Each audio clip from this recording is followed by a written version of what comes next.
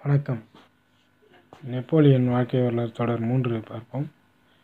10 வயது கூட நிறையாத சின்ன பையனுக்கு இராணுவத்தை பற்றி என்ன தெரியும்? புதிய சூழல், புதிய பாஷையில் முதன்முறையாக தந்தை சகோதரர்களெல்லாம் விட்டு பிரிந்திருக்க வேண்டுமென்றால் எவ்வளவு கஷ்டம்! போதாக்குறைக்கு நெப்போலியனுடன் படித்த மற்ற மாணவர்கள் எல்லாம் அவனை கண்டபடி கேலி செய்தார்கள். விலை குறைவான மட்டமான ஆடைகளை அணிவது, இத்தாலிய மொழி உச்சரிப்பில் பிரெஞ்சு மொழி பேசுவது, குடும்ப பின்னணி ஏழ்மை காரணமாக சிக்கனமாக செலவு செய்வது என அவன் சம்பந்தப்பட்ட ஒவ்வொரு விஷயமும் அவர்களுக்கு கிண்டலாகவே தெரிந்தது. அவன் கோர்சிகாவிலிருந்து வந்திருக்கிறான் என்று தெரிந்த பிறகு அவர்கள் நெப்போலியனை மேலும் அவமானப்படுத்தினார்கள். எல்லா விதத்திலும் அவனை தங்களை விட தாழ்வாகவே நடத்த ஆரம்பித்தார்கள். தினந்தோறும் நடந்த இந்த சீண்டல்களை நெப்போலியனால் சமாளிக்க முடியவில்லை. பொறுத்து பார்த்த நெப்போலியன் கடைசியில் தன்னுடைய தந்தைக்கு ஒரு கடிதம் எழுதினான்.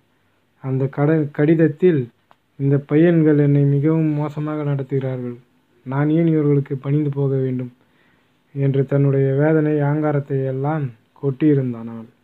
அந்த கடிதத்தை எழுதிய போதே இனிமேல் தனக்கு இந்த பள்ளி வேண்டாம் என்று மனதளவில் முடிவு செய்து விட்டான் நெப்போலியன். ஆனால் அப்போதைய சூழ்நிலையில் மீண்டும் தங்களிடம் அழைத்து கொள்ள அவர்களுக்கு விருப்பமில்லை. நீ அங்கேயே தங்கி படிப்பதுதான் நல்லது என்று தன் மகனுக்கு பதில் கடிதம் எழுதிவிட்டார் கார்லோ. வேதனையை தனக்குள் விழுங்கிக் கொண்டு படிப்பை தொடர்ந்தான் நெப்போலியன். அதன் பின்பு முடிந்தவரை அவர்களுடன் சேராமல் ஒதுங்கி போக ஆரம்பித்தான். கொஞ்சம் கொஞ்சமாக அந்த பள்ளியில் நெப்போலியனுடன் பேசுவதற்கு பழகுவதற்கு யாருமே இல்லை என்ற நிலை உருவாகிவிட்டது. வலுக்கட்டாயமாக தன்னை சுற்றிலும் ஒரு தனிமை உலகத்தை உருவாக்கி கொண்டான். அப்போதுதான் புத்தகங்களின் உலகம் நெப்போலியனுக்கு அறிமுகமானது. அவனை சீண்டாமல், குடும்ப பின்னணியை, ஏழ்மையை சுட்டி காட்டி கேலி செய்யாமல் அமைதியாக கதை சொல்லும் இந்த தோழர்களை அவனுக்கு மிகவும் பிடித்திருந்தது. அதன் பிறகு நெப்போலியன் பிரேனே பள்ளியில் படித்த 5 வருடங்களும் புத்தகங்கள் தான் அவனுடைய முழுநேர நண்பர்களாக இருந்தார்கள். பாடப்புத்தகங்களுக்கு வெளியிலும் பல நல்ல விஷயங்களை தேடி பிடித்து படிக்கத் தொடங்கினான் அவன். குறிப்பாக கணிதம், வரலாறு, இராணுவம் ஆகியவற்றில் அவனுக்கு மிகுந்த ஆர்வம் உண்டானது.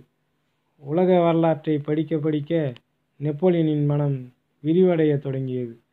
பல்வேறு நாடுகள், அவற்றின் சமூக கலாச்சார பின்னணி, அவர்கள் எப்போது யாரிடம் அடிமைப்பட்டார்கள், அதிலிருந்து எப்படி விடுபட்டார்கள் என்றெல்லாம் ஆவலோடு படித்து தெரிந்து கொண்டான் நெப்போலியன். உலக வரைபடத்தை பிரித்து வைத்து கொண்டு எந்த நாடு எங்கே இருக்கிறது, அதற்கு கடல் வழியே தரை வழியே எப்படி செல்வது, ஒவ்வொரு நாட்டிலும் எந்தெந்த பகுதிகள் எப்படிப்பட்டவை என்ற நுணுக்கமான போர் நுணுக்கங்களை எல்லாம் பயன்படுத்துவான் நெப்போலியன். இராணுவத்தில் ஒரு சாதாரண படை வீரனாக சேருகிற வயது தகுதி கூட அப்போது அவனுக்கு இல்லை. ஆனாலும் மனதளவில் ஒரு போர் தளபதி போல் வாழ்ந்து கொண்டிருந்தான். 1784ஆம் ஆண்டு தனது இராணுவ பள்ளி படிப்பை நிறைவு செய்தான் நெப்போலியன். அடுத்து பாரிஸ் நகரின் ராயல் மிலிட்டரி ஸ்கூல் என்ற இன்னொரு பள்ளியில் மேற்படிப்புக்கு செல்ல தேர்ந்தெடுக்கப்பட்டான்.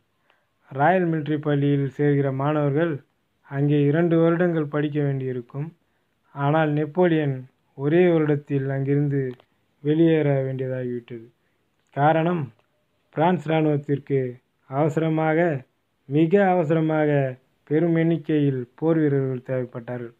அந்த தேசத்திற்கு வெளியே போர் நெருப்பும் உள்ளே புரட்சி நெருப்பும் பற்றி எரிந்து கொண்டிருந்தது. மீண்டும் அடுத்த தொடரில் சந்திப்போம்.